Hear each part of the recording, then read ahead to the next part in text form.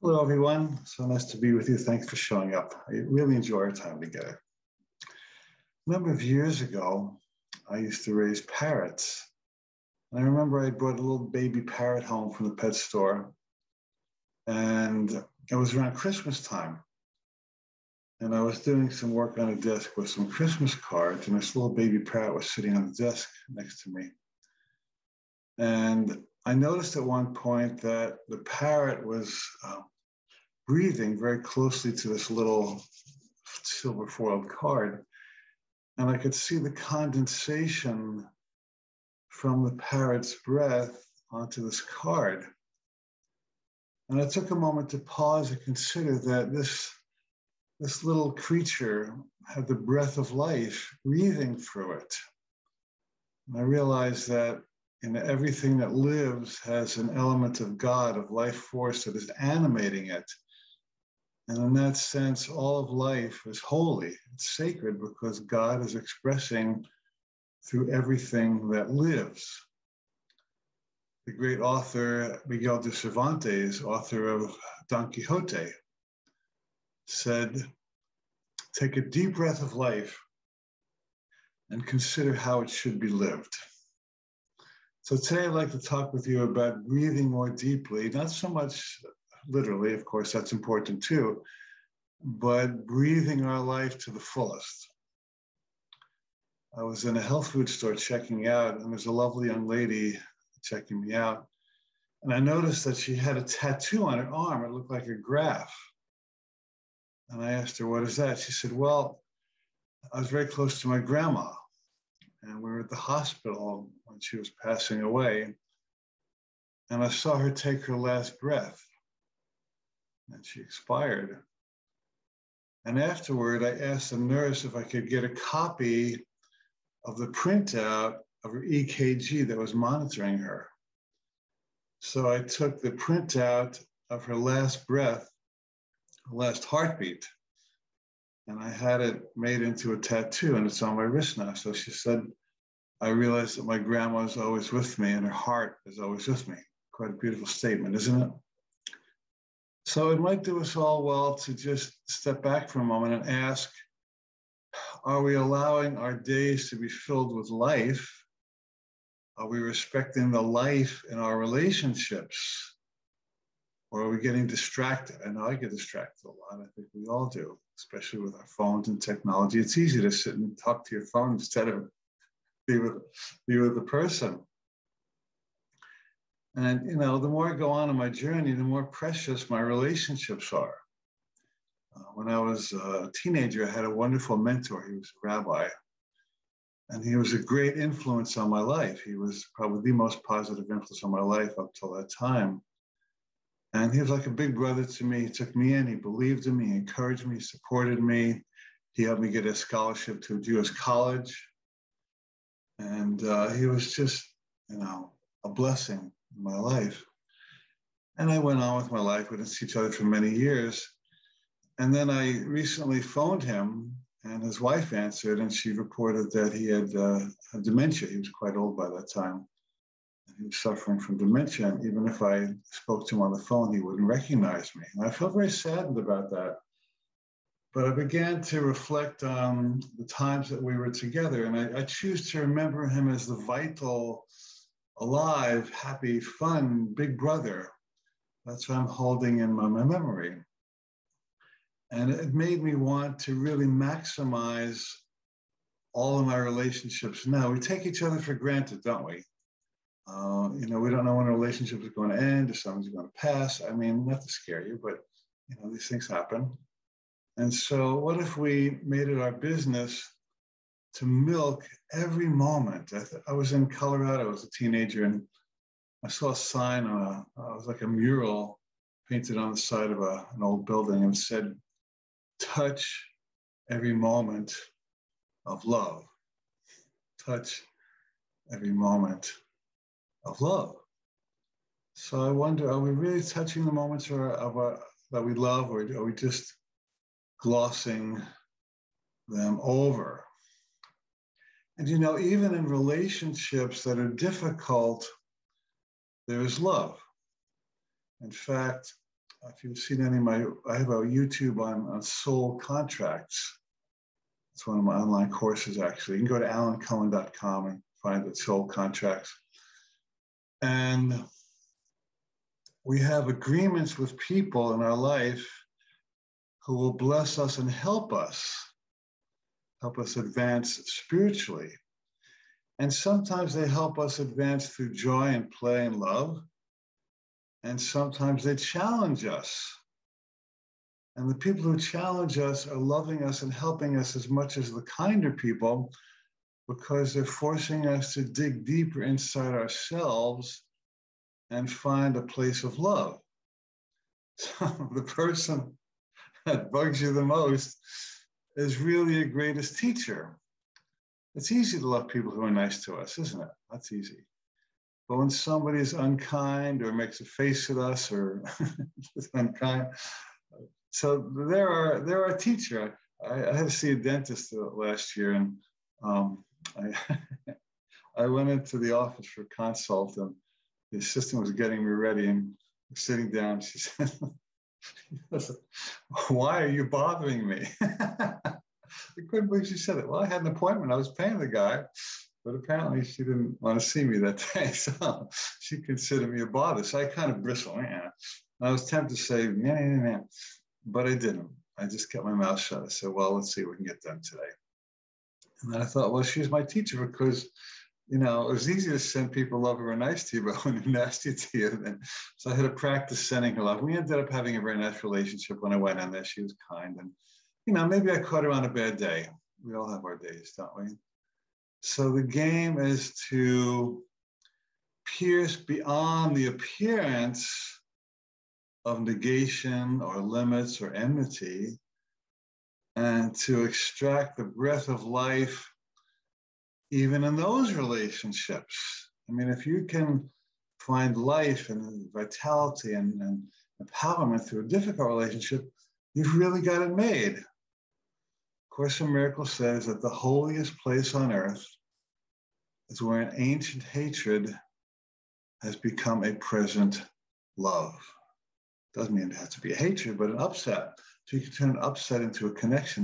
That's a real spiritual mastery. So let's take this from another angle now. So lots of people on a spiritual path believe that life is about suffering and putting up with challenges and working your lessons, and that's a part of it. It's just a part of it. But not that many people recognize that all of life is a gift. And everything we see comes to us by grace and by a blessing. And God wants us to enjoy the world. And of course, the Miracle says, well, God didn't make the world, so put your head in heaven. And that's all true. But really, I believe that even in the world of form, there are gifts for us. Let me read you a lovely passage from Course in Miracles here.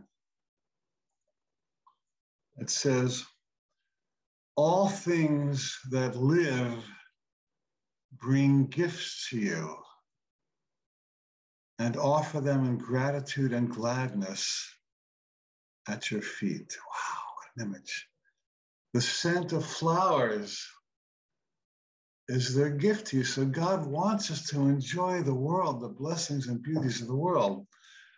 The waves bow down before you, and the trees extend their arms to shield you from the heat. Wow. You mean that when I find a shady tree to sit under on a hot day, that's God's way of taking care of me and saying, I love you? Wow. And they lay their leaves before you on the ground that you may walk in softness. You mean when something gets easier in my life and somebody comes to help me, or I see something magnificent, or I feel comforted by something someone says or something I see, that is the universe saying, I love you. I want you to be happy. I want you to enjoy your life. Wow, what a concept. While the wind seeks to a whisper round your holy head. You mean my head is holy? You mean that even though it's a physical thing that is supposed to be just transitory, that there's a purpose for my head in this life and my body. So what if we did a really potent reframe, and instead of complaining about what's not working, keeping your antenna up for the gifts and blessings that are coming into us daily from all angles. I had a friend named Jeffrey, and he was probably the greatest appreciator I knew. Wherever we would go, he'd be thanking people. Thank you for serving us. Thank you to the construction guy for fixing the road. Thank you to the policeman for guiding the traffic on the road. And he was just showering the universe with appreciation. He would express it. He didn't just think it, but he thanked people. He validated people. He acknowledged people. And it would seem as if this was his gift to others. And of course it was, but really it was more of a gift to himself, because in delivering gratitude, he maintained a high vibration. And the love that he gave had to flow through him to others. So he was blessing himself while he was blessing other people. So what if this week we shifted the lens of our microscope, so to speak, and we started to notice all the gifts that we've been given. We started to notice where life force lives in our life.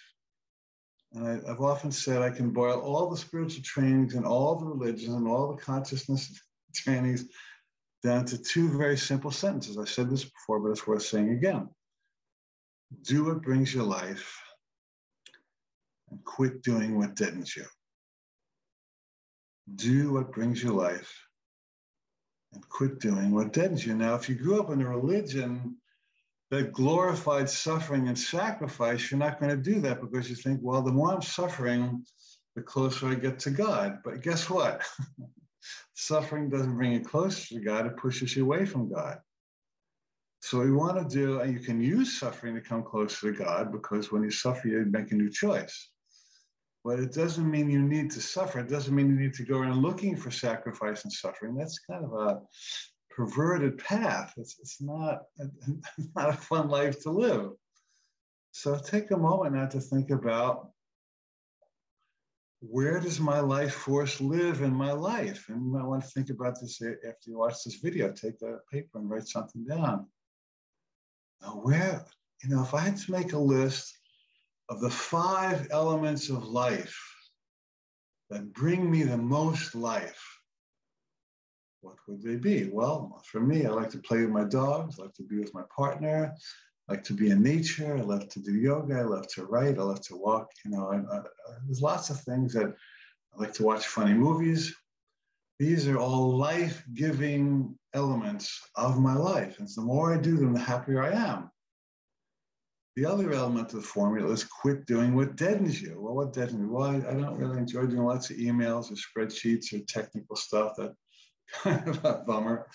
And I don't like being around lots of noise. And to me, that's kind of obnoxious. Or I don't like gossip and banter. To me, doesn't fit in my world. So I've become over many years very acute and keen to what brings me life and what distracts me from life. And I'm getting better and better at choosing the things that bring me life and letting go or avoiding the things that diminish my life force. It's a wonderful path when you take that. So I invite you to do the same meditation this week until we meet again. Write down what brings me life, write down what deadens me, and then ask yourself, how can I maximize those life-giving elements? Because life is about life. It sounds silly, but life is about life. And how can I minimize or eliminate those elements that distract me from life?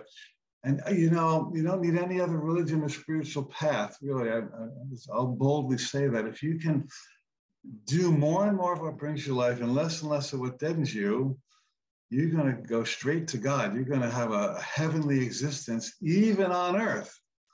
You don't have to wait to get to heaven until you die. That's an old myth. You can live a heavenly life even while you're on earth by choosing what brings you life. It's real simple, but it takes some practice, because we have habits and patterns to the contrary.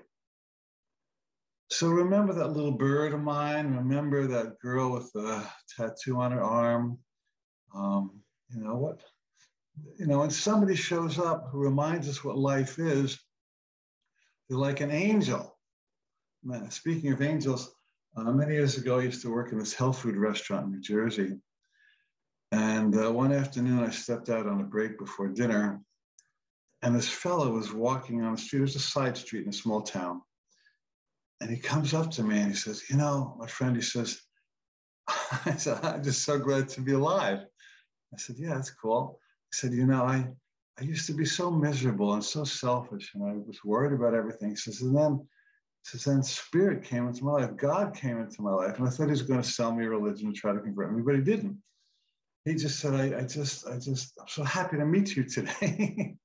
And he said, I feel like my life is a blessing constantly. And he went on for a couple of minutes. I just listened. I was rapt because he was very sincere. And he shook my hand, so let's have a wonderful day. And he walked down the street. And I ran into the store to get my friend I work with. I said, come on, you got to look at this guy. And he had disappeared. It was just a moment, that since he quit speaking to me, I don't know, maybe he's an angel. Sometimes angels actually manifest and they show up in the form of a person who gives you a message. So he was an angel. He was a messenger of spirit to remind me about the importance of choosing life. And I know that you too have angels who come into the light. They may not be, a miraculous manifestation, but when you look in your child's eyes, or you play with your dog, or you hold your beloved in your arms, or you read a passage from a spiritual text that opens your heart and lifts your soul, those are all God reaching you through forms. This is the deal here. Don't wait for God to just, crash with thunder and lightning to get your attention.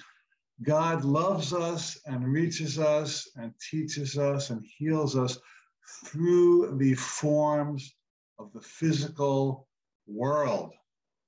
I don't like it when people put down the physical world as Satan or illusion. I mean, yeah, I know. But the truth is that this is a place where God loves us, where we learn to love ourselves. And I think one of the ways we can love ourselves as God loves us is to start to appreciate everything that comes to us, even the challenges. Say, thank you, God. The thing that just happened to me, this relationship, this situation, is bringing me closer to life. And life is about life. Let me tell you about two exciting programs coming up. One is we're starting my new webinar series on relationships. It'll be a 6-week series starting in June about how to really maximize your relationships and deepen them and taking the hard ones and making them easy. And just working all kinds of relationships, not just romantic ones, but friendships, family relationships, business relationships, teaching relationships. It's going to be a really powerful, in-depth series. It'll be live, and I can interact with you one-to-one if you like. So go to my website, alancohen.com, and click on the relationship box. And then starting in September, we're having our life coach training. This is a huge life changer for 6 months where you can learn to become a life coach, either professionally or using these skills in your personal and business life. I can't say enough good things about this program. It's amazing what happens to the students and the people they touch. So go to my website, alancohen.com, and click on the box for that too. So I'd like to close a moment of vision. Take a deep breath with me if you like. Thank you, God, for life. My heart is beating, my lungs are breathing. I'm speaking for all of us now. And there's an element of good that is coursing through me. There are elements of good that come to me from all angles. I have so many opportunities every day to receive life and to give life. So my prayer for today and every day is that I want to be in life to the maximum. I don't want to waste a minute. I don't want to come to the end of my life and say, I missed that and I missed that and I missed that. I want to be in it to win it, as they say. And so please send me every opportunity today to recognize that life is good, that the forms of the physical world are blessings to me, and I, in turn, can bring blessings to everybody by seeing the best, by being the best, by loving with an open heart. And remember that I'm here for a good and holy purpose. It's the story of our life. And so it is. Thanks for coming. We'll see you again soon.